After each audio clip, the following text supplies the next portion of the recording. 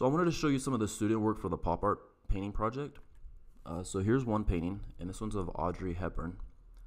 And I really like the use of color in this painting.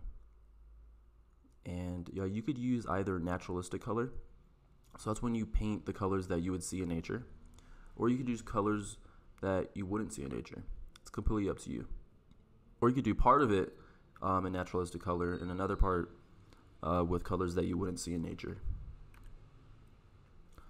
So here's another work, and this is of the student's friend. And the background is really interesting in this and really complements the subject matter well. So in this work, the artist used naturalistic color on the figure and then had a little bit more creative freedom in the background. So this was of the student's parents.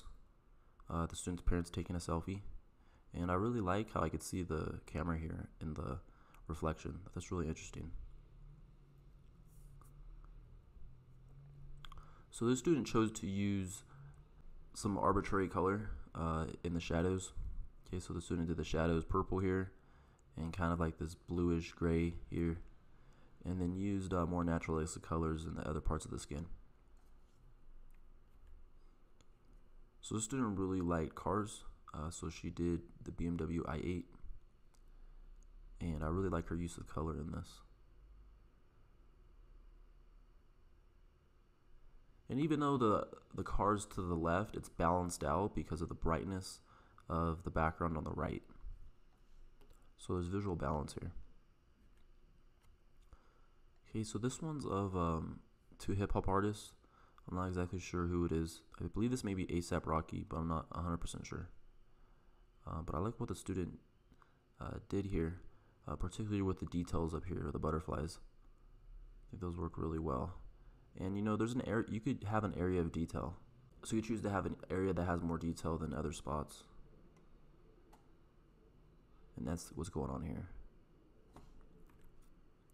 So the student chose to do a portrait, and I really like actually where the student chose to show the marks, such as right here, such as in the glasses.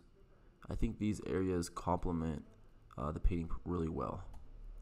So even though like this overall isn't particularly painterly, there are aspects that are where you could see the marks, and I think those really add a lot of personality and character to this.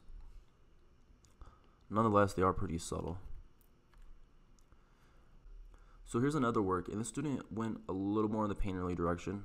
And like I said, pop art painting isn't necessarily a painterly type of painting. I know it's a tongue twister, but usually there's not too many explicit brush strokes shown. But this student took it a little more in that direction, and that's okay. But I wouldn't want you to go more painterly than this.